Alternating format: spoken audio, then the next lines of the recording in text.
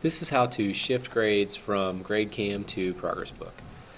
Alright, in Gradecam you'll select whatever test you are working on. So if I open up this test, I've got class 6-2 here, and if I go to Progressbook and open up 6-2, 6-2, it should match. I'm just using this as an example.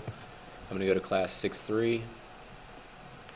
Alright, and in class 6-3, if let's say this was the quiz, the muscles quiz, I'd open it up. Now normally this would all be blank, and I would go back to my test page on Gradecam.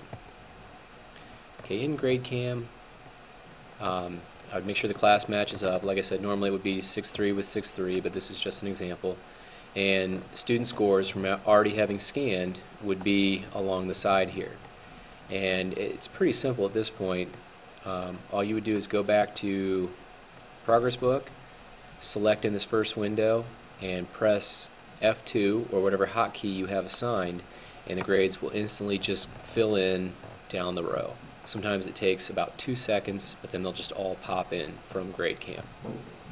Now to make sure that happens, you go to your settings over here in your window, and right now my camera is just looking at random stuff, but go to settings and go to Gradebook, and all of this should already be in. I don't think I've had to change anything. Sometimes the return key will be on return, and I've heard it needs to be on tab. I always have mine on tab, and it always seems to work.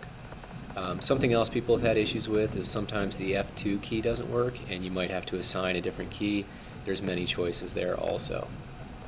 After you do this though, that's it. I mean, this is what it should look like, and you'll hit done, and then it should be ready to go. The only thing is you'll have to have this scan page up where you have your scores all along the side. You've already scanned the quizzes, and you just leave this page open right here and go back to Progressbook, click in it and press F2, and it will jump in immediately. If you have any questions, let us know. Thank you.